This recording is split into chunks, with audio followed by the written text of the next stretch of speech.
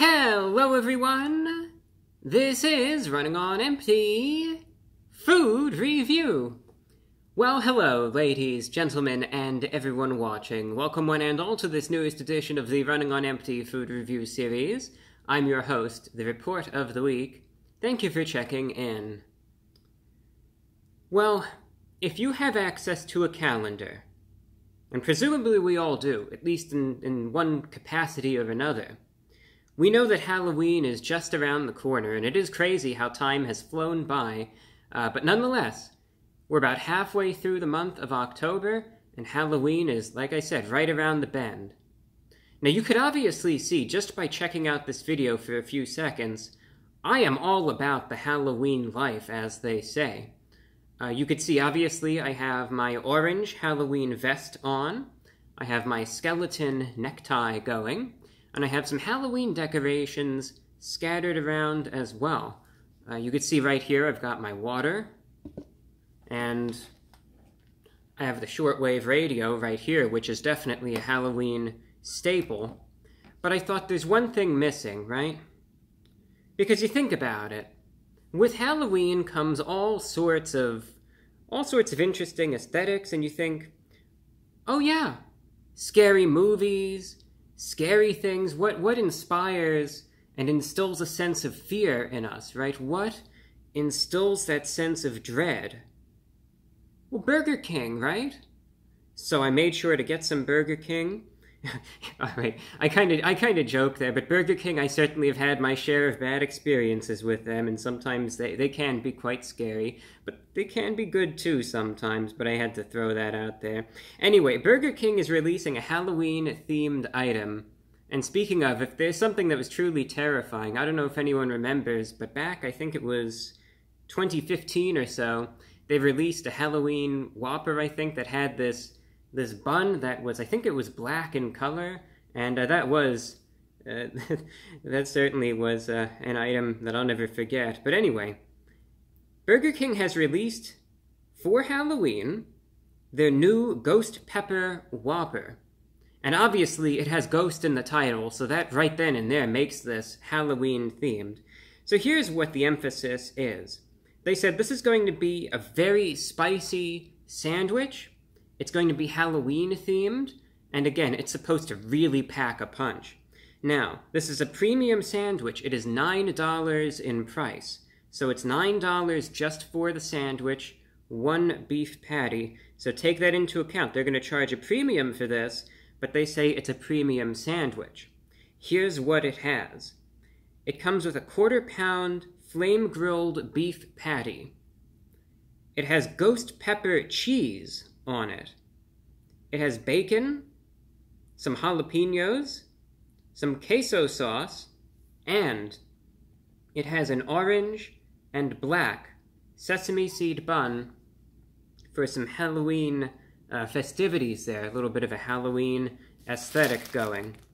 So I got the sandwich right here, and let's see what it's all about, and I'll just try it out. We'll see how spicy it is, if it's any good or not, etc., and then just kind of go from there. So looking at the sandwich right now, to give credit where credit is due, it's actually more vibrant than the ads portrayed it, which is, I'll say this, that's a rarity these days. Because you obviously know the way that it works with so much fast food, right? If you ever get fast food, I mean, you see this so many times. You have the ad and the picture, and what it is portrayed as looking like online, and it always looks so vibrant, so colorful. It looks, they try to make it look, of course, as delectable as possible, but then when you actually get it, it's like, what? It looks nothing like the ad.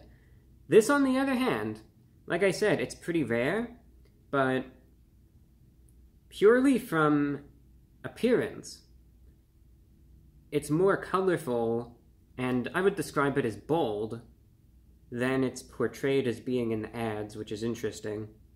So they have the festive bun right there. Again, it's supposed to be, you know, dyed orange a bit, and it has the black sesame seeds there for Halloween. There's that ghost pepper cheese, the bacon, and what else have we? There's the queso, and some of the jalapenos. They said these are like the little jalapeno crisps. Crispy little jalapeno bits. And again, looking right here, a couple bacon strips, a few more jalapenos. So that is the Ghost Pepper Whopper. Price, once again, $9. So, purely based on aesthetics, so far so good. Now let's try it out. Let's see if it tastes any good, how spicy it is, if it really is terrifying, if it chills me to the bone, which, well, it's supposed to be hot, so I guess that wouldn't happen unless it's so hot that it seems cold. That's possible. Well, let's try it out anyway. The Ghost Pepper Whopper from Burger King, going in.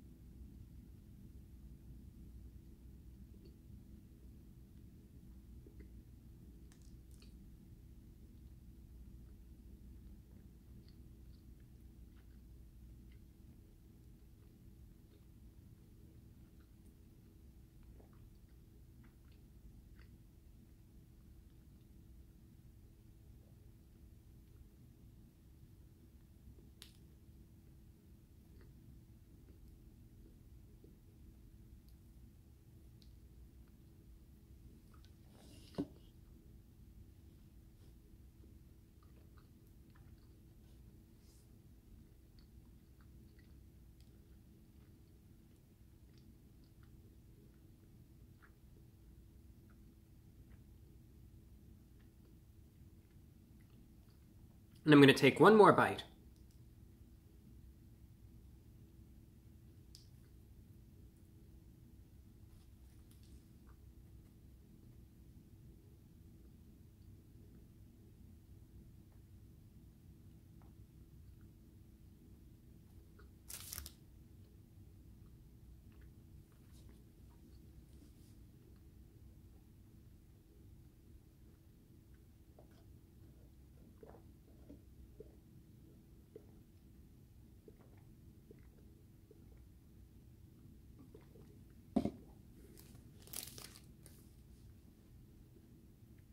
To give credit where credit is due, this is a spicy burger. I will say that undoubtedly. It most definitely is. Burger King can be really hit or miss. Now, I will say this. They have improved somewhat over the years. Back in like 2016 or so, I had so many problems with them. These days, they still have their share of misses, but there are definitely some items that they release that they really hit the mark and it's exactly what they said it's going to be. Now this is an interesting thing that I can compare this to because a few reviews back, you might remember I tried out this item from, I think it was Shake Shack, and it was their Hot Ones burger, and that too was supposed to be a spicy burger, and it was spicy, no doubt. But this right here, the Ghost Pepper Whopper from Burger King, is spicier than it. For sure. And when you initially look at it, alright, you think name-wise, yeah, it's the Ghost Pepper Whopper, okay. It looks Halloween-themed, right? You can see the cheese, and you can see the bun, and the bacon, and all of that. But you might think, how spicy is this really? Because so often you get these items from all these places. Even Burger King as well, Wendy's, McDonald's, etc., etc. Ghost pepper this, right? Ghost pepper that, and they say it's going to be so hot, and then, of course, you eat it, and it really isn't. The hottest thing about this, spice-wise, is definitely the cheese. Now, when I look over the ingredients, I think, of course, it's going to be the cheese, but it's just interesting because when I'm looking at it, the cheese itself looks very unassuming. It just looks like, oh, it's just a normal piece of cheese. It's not going to be that hot, is it? I mean, come on. It's like, you usually associate spice with these sorts of sauces, or you might think, oh, the jalapenos on it are going to be really hot, etc. Like I said, the cheese just looks like a standard slice of cheese. But that's where all that spice is. And here's the thing. Certainly there's a number of ingredients on this. Sure, again, you've got the bacon, the jalapenos, the queso, the bun, all of that. But this is one of those items where what you really taste, and all that you can necessarily taste, what lingers on as an aftertaste, etc., is the spice. Once you bite in, and once you take that first bite, as soon as your mouth comes in contact with that slice of cheese, the effect is immediate, and the spice will hit you. It will hit you in an extremely pronounced manner, and it will linger. And the spicy aftertaste is still there as I'm kind of delivering this assessment right now, so it's still lasting. And for as long as I'm doing the video, I'll let you know if that spicy aftertaste goes away, but so far it hasn't. So the spice is immediate. And it seems to me like it's not necessarily in the back of my mouth. It's not necessarily... Sometimes I'll have these spicy, whatever they are, wings or sandwiches, hot sauces, etc.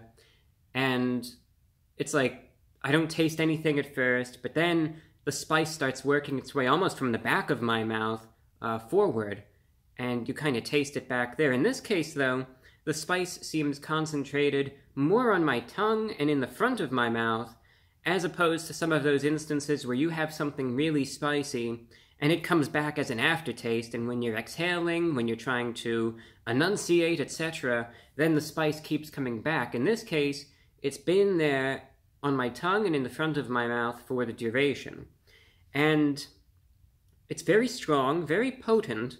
For those of you who really like spicy food, like if you're one of those people that's always going to places and you're getting hot wings and you're getting like the spiciest sauces on the menu and you just really like all things that are just really hot, this probably isn't going to seem terribly spicy to you. But for most people, for like your average Burger King consumer, even if you get an occasional spicy item here or there, this is definitely going to be a bit above what you're usually used to. So bear that into account. If you consider yourself very well versed, very comfortable with spice, you'll probably be able to handle this on your own. Like even in my case, I went for the water, obviously, and I know people say the water just kind of spreads it around, and you know, there's a lot of truth to that. Usually the milk and all of that is a better alternative, but nonetheless, I was tempted to go for a cold drink of sorts after I took those bites, but I wanted to I thought, no, I just want to experience the spice head on. I want to experience it as it is, see how strong it winds up being, and how long it lasts for. But even I myself, and you know, my tolerance for spice is kind of maybe slightly higher than average, but by no means am I one of those professional eaters or anything. But even so, definitely on the higher end compared to what I'm usually comfortable or familiar with. And for those of you who prefer not to have spicy foods, this is definitely going to seem real spicy. You might say, all right, I get it, it's a spicy burger. Can you talk about the other stuff on it? But that's just the thing that I'm trying to make certain here and try to get the point across. When you get this, it's really going to be totally irrelevant whether or not there's any queso on this. It's going to be completely irrelevant whether or not there's bacon on this or not, because you're not going to be able to taste it. Sure, as you're eating it, texturally speaking, you'll be able to discern, oh yeah, that's the crispness of the jalapeno pieces. Oh yeah, that's the bacon there. Maybe it's a little chewy, etc. But you're not going to sit there saying, oh, that's the queso right there. That's so flavorful. All you're going to be able to notice is the spice. So treat this item as a novelty. And I try to explain that from time to time. There's different types of items out there on the fast food spectrum. There's those items that make for a really good meal, a big feast when you're really hungry. There's those items that more or less are just something to post about on social media or get as like a once-off thing and say, oh yeah, I got it. Now I could say, I got it and I tried it out, etc. This is one of those items. It's more or less about the novelty of the Halloween aesthetic of the sandwich and how spicy it is, as opposed to actually being able to enjoy the meal from a flavor standpoint. Quality-wise, though, can't really complain. I could taste a tiny bit of the beef, which is your standard flame-grilled beef patty from Burger King. Somewhat juicy, maybe a little, not as tender, I'm trying to say, as sometimes, but it's still totally fine. Bacon as well, a little fatty. I can't really taste much of the queso at all that's on it, nor can I really taste the jalapenos. The bun as well just seems to just be a standard bun, mostly just has the coloring in it for a Halloween aesthetic. So what you're going to notice about this, the spice, it's pronounced. That aftertaste is starting to die down on my end, but it's still there. It still is there. At this point, it's totally tolerable, but like I said, it has not gone away yet. So, yeah, all in all, novelty item, yeah, it is pricey. $9 for just a burger, that's not really what we want to see. But at least, it's what they said it is, and then some.